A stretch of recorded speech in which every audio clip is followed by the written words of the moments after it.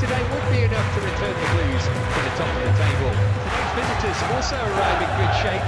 Albion have won 3 of their last 4 to move from the fringes of the relegation zone. Antonio Conte taking manager of the month, Diego Costa player of Pedro, goal of the month December. Diego Costa 2 away from a half-century of Chelsea goals. Eden Hazard needs 1 more goal for 50 in the Premier League. Just the one change to the Chelsea team from last week. Nemanja Matic fit again, so he replaces Cesc Fabregas. The sort of team you have to get on top of with goals. Don't think you can dominate them physically or mentally, and I think that comes from the manager's thoughts. And I think because of that, they're a tough nut to crack. But once you crack them, I think you can go on and take control of the game.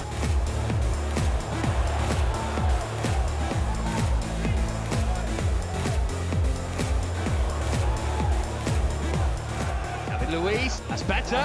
Pretty comfortable for Foss today. Just feel it in towards Ben Foss, and hopefully he spills it. His hands were good. A very frustrating 45 minutes for Chelsea. West Bromwich Albion made their intentions clear from the first whistle. Fabregas coming on as Victor Moses. Fabregas set up a goal at the Etihad last week. Well, Costa, he's won it. It's Diego Costa! Oh, what a goal! A moment of brilliance to illuminate what had been a dull afternoon. It was so frustrating, but the Premier League's main man knows where the net is all right, and the Blues are ahead. Chelsea back to the top of the table and 3 points clear.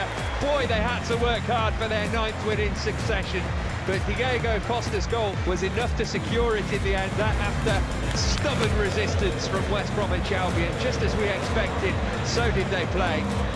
Top of the table again.